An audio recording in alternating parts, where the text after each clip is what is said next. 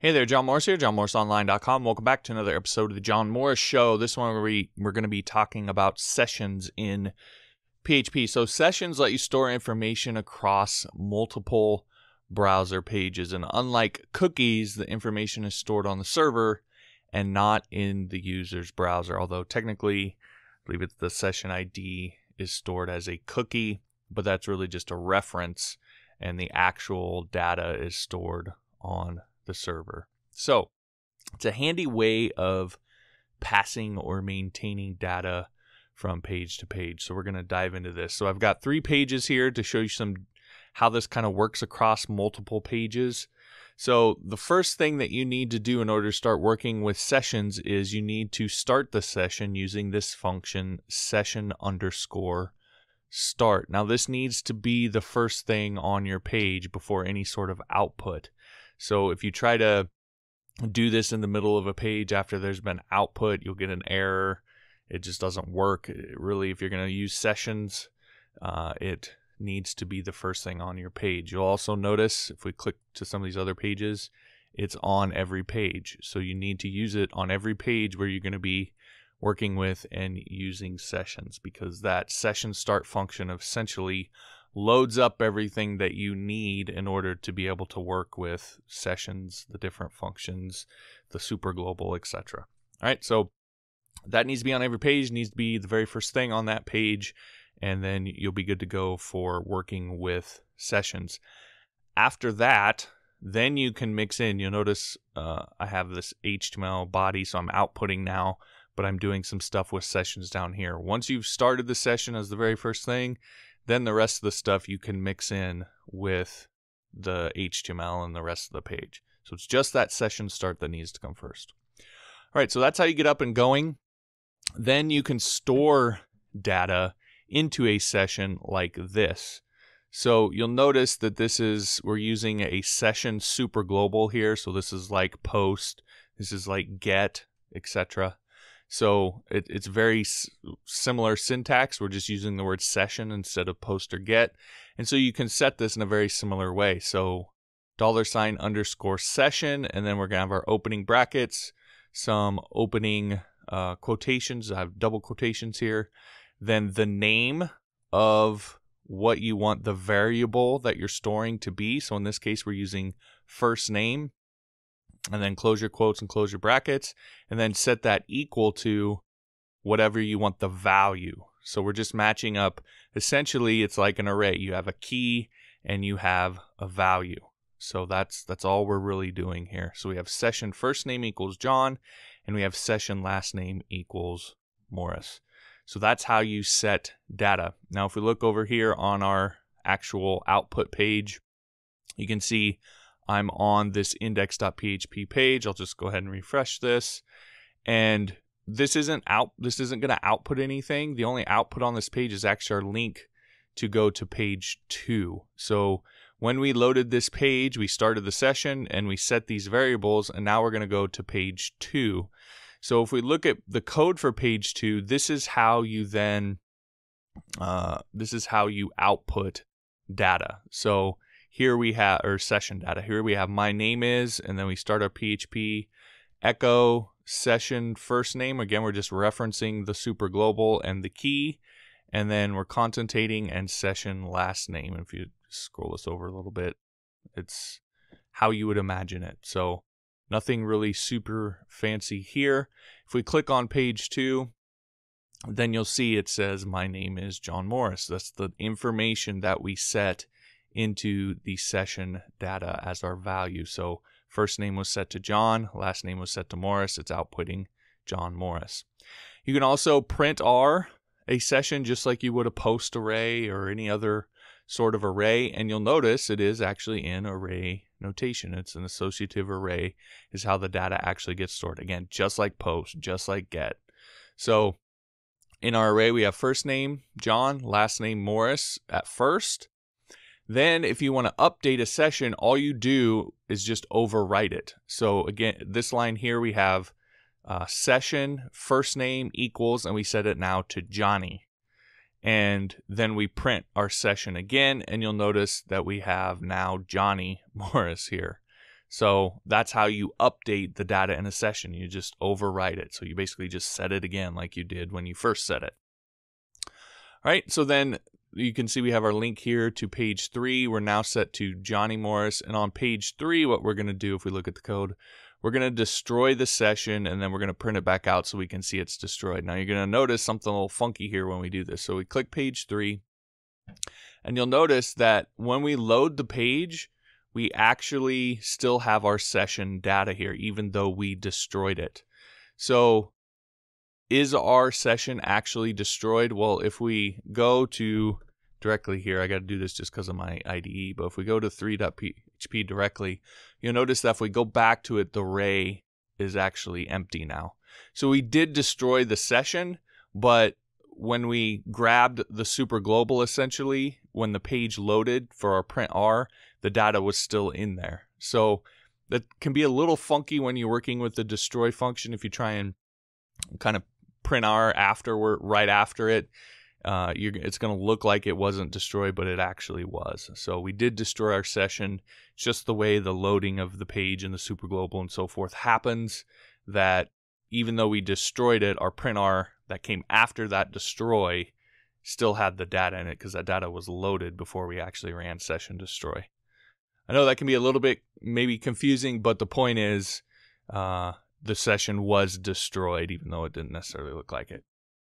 All right, so that is how to start a session, add data to it, update data, display data, and then ultimately destroy the session.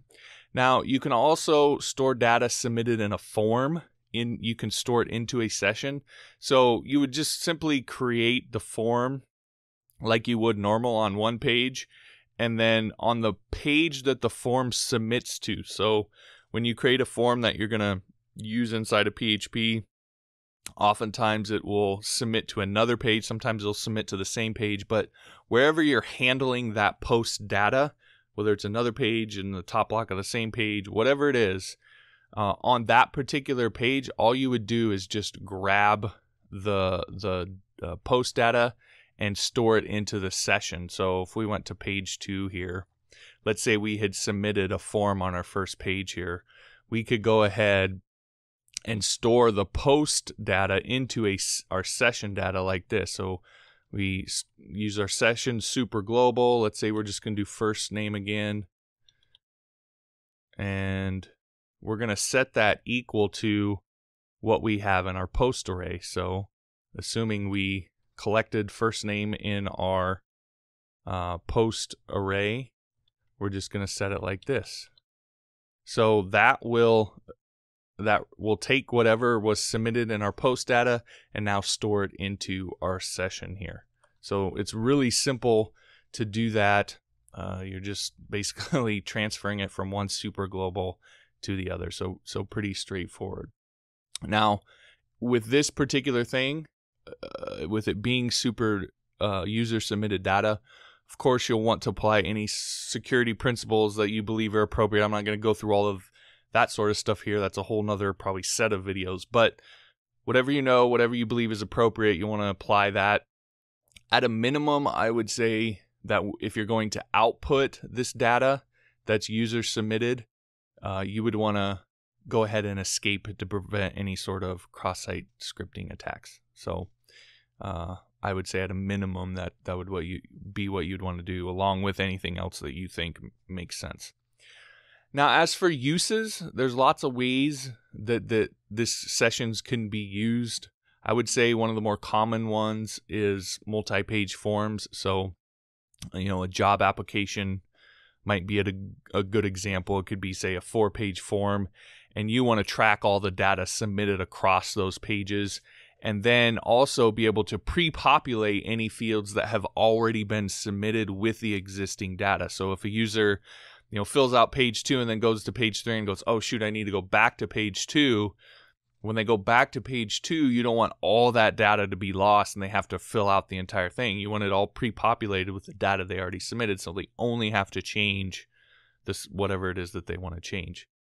Sessions will let you do that and actually do it pretty easily, because again, you can see here on each page where we can very easily grab the post data and store it into a session, and now it's there until that session is ended or you destroy it. So it's a pretty easy thing to do with sessions. Matter of fact, I would say learning to create multi-page forms like that is one of those skills that you can learn, and it allows you to start getting paid for it almost immediately, because it's a pretty hot little web development niche that, you know, when you know how to do this, it's pretty straightforward and you can get into it pretty quickly, and it doesn't take a lot of all this other stuff that you gotta learn. And again, it's a really hot niche. I've talked about this before, but you can take Wufoo Forms, for example.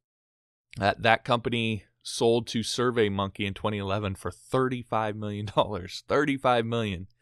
And ultimately what they do is they help users to create multi-page forms. That's what Wufoo is. Even SurveyMonkey itself, a survey is basically a multi-page form. And SurveyMonkey's estimated revenue for 2016 was $200 million. So it's pretty insane just how big this particular niche is.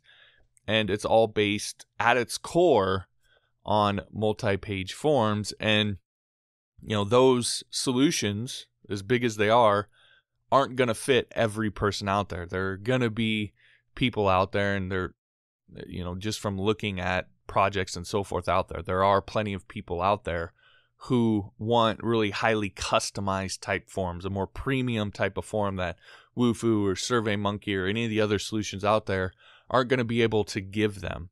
And so that's where you as a developer can come in.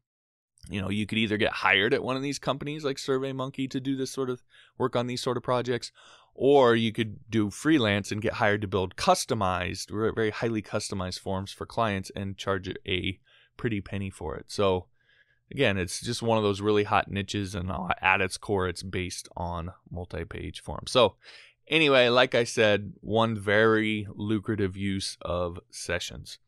So if you want to learn how to use sessions and build a multi-page form like that, I actually show you how to do that at the end of Module 2 of my PHP 101 course. And right now I'm running a limited time 37% off special on the course. So until Friday, July 14th at 11:59 p.m. Pacific Standard Time, you can get the course for 37% off at johnmorrisonline.com/special. So you're going to learn how to build a multi-page form, along with more about sessions, cookies, creating files and folders, uploading files, MySQL, including prepared statements, PDO, MySQLi, also sending email, a whole bunch more. Most everything that you would need to know about PHP in order to start doing PHP development as your career. So if you want to give that a go, again, the link is johnmorrisonline.com/special, and it ends Friday, July 14th at 11:59 Pacific Standard Time. So you'll want to jump on it here pretty quick. All right, that'll do it for this episode. Again, thanks for listening. If you haven't yet, be sure to subscribe, and we'll talk to you next time.